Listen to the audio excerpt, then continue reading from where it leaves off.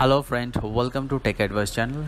So friend, in this video I'm going to show you that how can you get your last value of a result and then fill up that one for the rest of the null value. So if you're watching this video, please subscribe my channel and press the bell icon. So let's start the process. Basically, first of all, we have to go to our Cloud Console Bigquery project. So I have a Cloud Console project, so let me go to there. Okay, so here is my Cloud Console project. Basically, so I have a Tech ODS project where I have to go to, like, just I click on Bigquery, then I can see that there I have a some project. So basically here I have selected the Tech ODS project and some other project also I have, some public project also have. In the Tech ODS, basically you can see here I have some multiple dataset basically.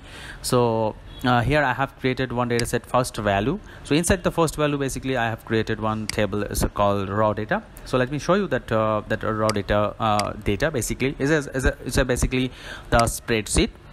So let me go to the spreadsheet and show you that the value in there. So here is my spreadsheet. So here I have a raw data. It means like okay, not this one, yeah, the L3 one, yeah. Here you can see the raw data, somewhere at size, at price, at quantity is blank basically. So based on the user input from the front end, so basically I got, but the sequence ID have all the data have sequence ID. So based on the sequence ID, I have to fill up that, okay, this type of value you can see here. Over the time, I have a bit price, ask price, bit size, ask size, and the sequence number. So based on that over the time, I have a sequence number also, and based on the sequence number, I have to fill up all the record. If some record is blank, so I have to take that last sequence of over the time and then fill up that value for next one. So here just show you that my query basically from this table, and just I select that few selected column which one I require for this purpose, like last value to show you or get that result basically. So I have selected here few columns. Here you can see here. So let me run it. So here once I run it, then you can see that I got the data from my spreadsheet. But the data here, you can see that some result is basically blank, and some data is basically is not showing here, because based on the sequence, sometimes order price is present, that the base price is not present. Okay, so that's why my purpose is that I have to fill up that one. So here then I give it as a level 1 because the data is coming from the source. So here I give the level 1, and I use here some case condition. So basically this case condition is it can be different based on your use case. So I just use some case condition as per my use case here, so to get the data. And after this one, I just fill up the last value of that particular sequence over the time. So let me run it and then show you that, okay, what is my case condition and what I'm using.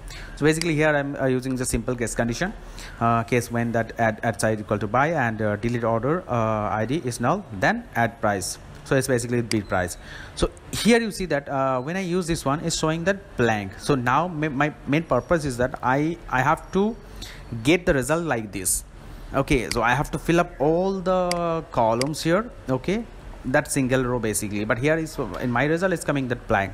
So for this I have to take that last value of that sequence over the time and then fill up it over here. Okay, so for that I have to create a level 2. So basically level 2 is feeding by level 1. So here just I use okay, just click here. So okay, so level 2, here just I select that that's a few column. So here I just select time, sequence ID, order ID, add size. Okay, add size.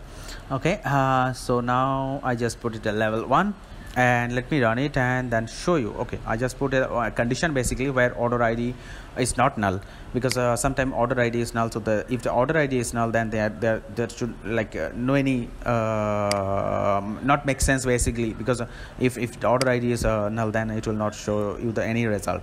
So I just use that condition. So now still you can see that we have a result where we see that, okay, add side. Okay, so all the data is showing. Now I use that last value for that particular column where I need to fill up.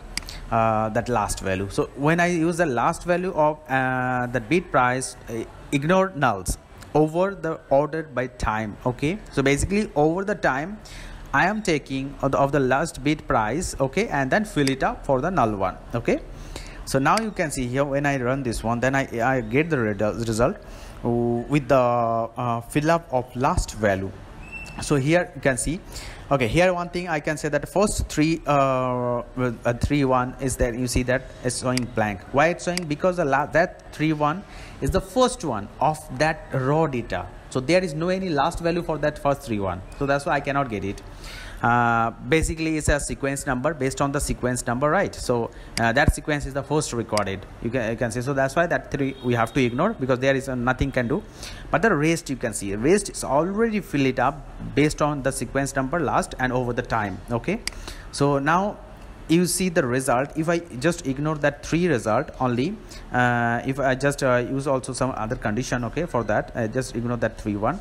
So what I should do, I just use that case condition. Okay, here I can just select that level 3, I can do it. Okay, I can do another level, and where I use that case condition, that where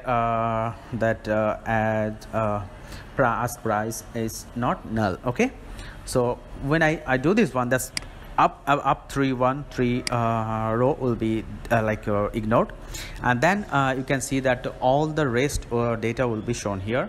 So basically you can see that my result is matching with that required result, which one I show you in the very beginning time basically. So let me check it out, that okay, is there the data is matching or not. So now you can see the sequence number here, over the time all the data is filled up. So now I just show you that, okay, first record. Okay, let me go to the first record. You can see the timing basically and the data, okay, and also that you can see that result here, what I show you in the very first time basically. You see that over the time UTC time the same, the data also same, the second one also you see that says second one also the same, all sequence are same result. So basically here you can see that already it is filled it up with the last value recorded over the time. Okay, so there is no any null value. So now this way basically you can fill it up your null value and just show the last value as it is. Also I can suggest you that, okay, something else, sometime we need to record that first value of that sequence, so you can go with the first value also. That one I'll show you in my next video. So that's all, guys. Here is all about the last value. If you like this video, please subscribe this channel, like, share and comment. And if you have some kind of suggestion or some questions, so please write down to me. Thank you, friend. Thank you for watching this video. Thank you very much.